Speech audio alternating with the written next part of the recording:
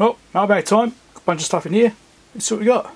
There'll be links down below for these things as well if there's anything you see that you like the idea of, or maybe you want to find out more information. I have to use a real knife.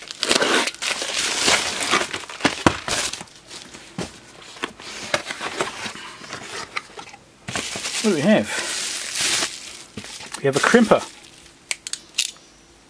Ratcheting crimper. Actually locks until you actually get all the way down, so make sure you crimp by the right amount.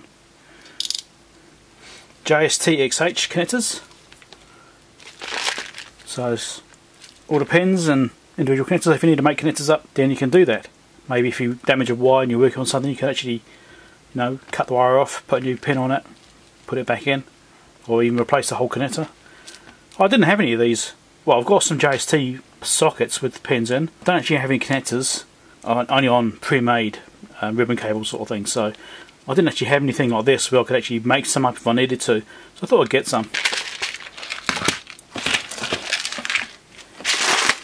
And it's the same sort of thing with DuPont cables. So a whole bunch of DuPont type fittings. We've got single pin up to, what's that, there's 8 there, maybe 10 there, is it? You've got some header pins, a whole bunch of metal pins in here. Cool. Again, same reason I didn't have anything like this. And sometimes I've been wishing I could actually repair a cable or make up a cable which is a multi-pin DuPont style like this. It would have been really handy, so I decided to finally buy some. I went through a bit of a phase there, I think. Obviously this crimper here is meant for doing these DuPont things, so make sure you're using the correct crimping tool for the job. I've got the whole set together. Excellent.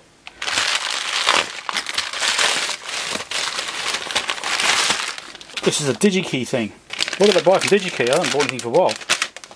Maybe it's an old order which has finally been back in stock. What are these? UA7805. Yeah, all the same parts.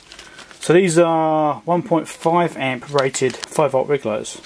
I don't know why I bought them. I guess I bought them for something some time ago and I had them on my cart and they've finally got them in stock, so they shipped them. Oh, well, that's okay. You can have enough of these things, you always use them. At least I always do. I do a lot of repairs and things like this tend to fail. According to the invoice, I ordered these in January. Only took 6 months. That may mean it's for the Retro Chip Tester Pro which I built. That was around that time when I ordered that and got that board. So that's probably part of the inventory from doing that. Could be, I don't remember. But this thing here, just making a lot of noise. Oh, it's getting one of those. Right. A bunch of capacitors. I don't actually have many of this style. I've got some of this style, not many. And we got these capacitors. Again, I've got some of these, not many.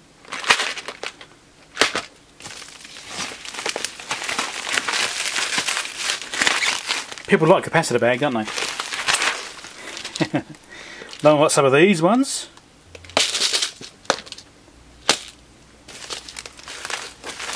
Oh, this one's broken.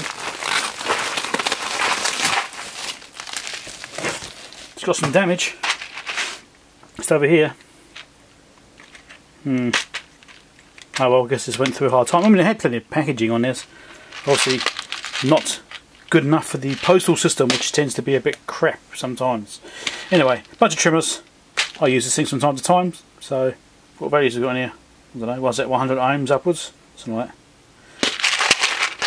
It's always good to have little assortments like this. I've already got some assortments a bit like this, but yeah, I thought I'd get some more. Yeah, I'll get carried away. Yeah. So here we have capacitors. 3 axial capacitors.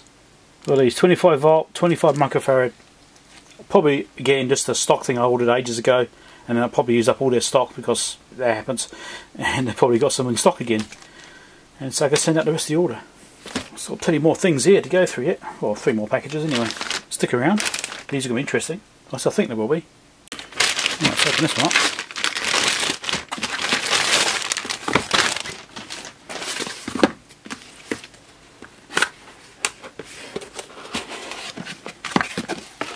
Right. So this is the GQ 4x4 True USB Universal Programmer with an adapter board. I saw this on someone's channel. I think it was Tony Orbis. think it was on his channel. Hello Tony, I know he watches my videos. I saw that on there and I said thanks a lot, now I've got to buy another programmer. So here we go. It's the latest model, USB driver 3 and software 7 or later version. Download the latest version from there. Basically, when it comes to programmers, you can almost never have enough of them. You'll find that some programmers will support some devices but not others, and vice versa. And so getting a selection is always good. And I've got a few programmers. Actually, I've got a few I've never even used. I'm assuming they work and they've powered them up. And this will be another one of them. But it's always good to have these tools available. Jumper settings for different EEPROM types and device types. Because this is an expansion board, you plug that into it. Anyway, thanks a lot Tony. Seriously, thanks a lot.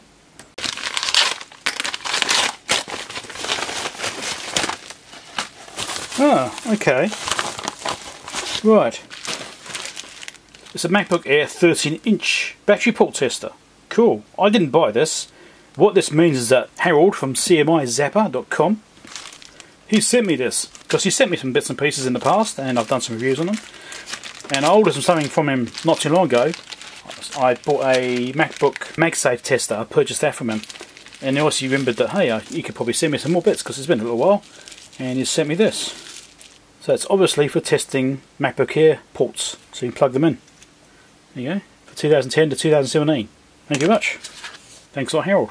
Instructions there, how to use it. Excellent. Have a read. Thinks it's going to interest you. I don't currently have any MacBook Airs here. In time I'm sure I'll get some, but I don't have any here right now, so I can't do any testing with that right now. But at least when that does happen, I will have a tool to do the job. And sometimes half the battle is having the right tool. Just ask your wife. Last thing, we're finally there. Okay, it's been a big mailbag this one.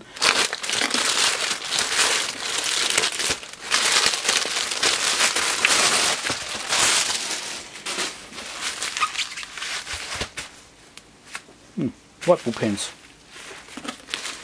Ah, right, okay. I know what this is. My challenge now is to get out the packaging. Don't go away yet. Right, yes, it is just a whiteboard. I don't actually have any little whiteboards, that's why I decided to get one. I wasn't sure what size to get. This is an A3 size board. You can get lots of different sizes. And I think it's kind of survived the post. It's almost straight. Pens with little erasers on the end. Hold on.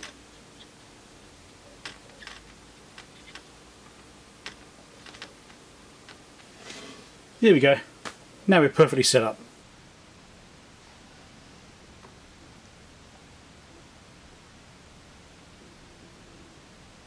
Yes, I thought I'd get this because it'd be good for doing these little videos and doing little drawings, stuff like that. I've met times I've done drawings of bits of paper and things. Having a bit of whiteboard would be better. Something this sort of size, I'm going to tuck it out of the way when I'm not using it. And it comes with these little stick-on pens, so you can actually stick them to the board so you can stand it up and they don't fall off. So you can store it that way. Nice. There's a playlist down here of things I think you should watch. There's a playlist there YouTube thinks you should watch. There's a subscribe link over here which you should click on to subscribe to my channel and see my future videos. Down there there's a thanks button.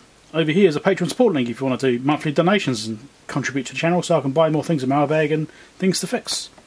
Catch you later.